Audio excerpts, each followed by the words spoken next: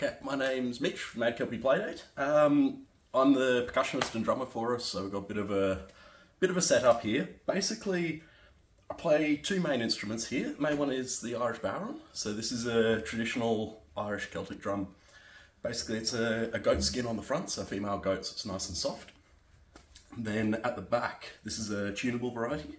So it's actually made by Seamus O'Kane, who's now retired, but over in Ireland.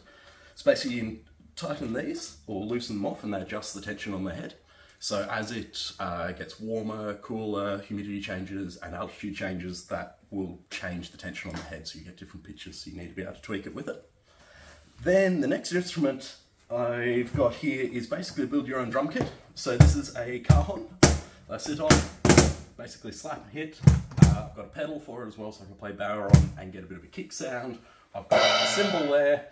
And then these are the pièces de résistance, a set of brooms from the Tumut Broom Factory that have been beaten up and over I think about 6 or 7 years, and I absolutely love them despite getting mocked for them.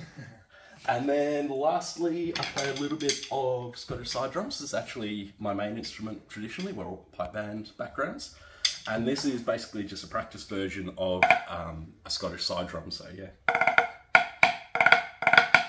And that's basically what I do, make a lot of noise.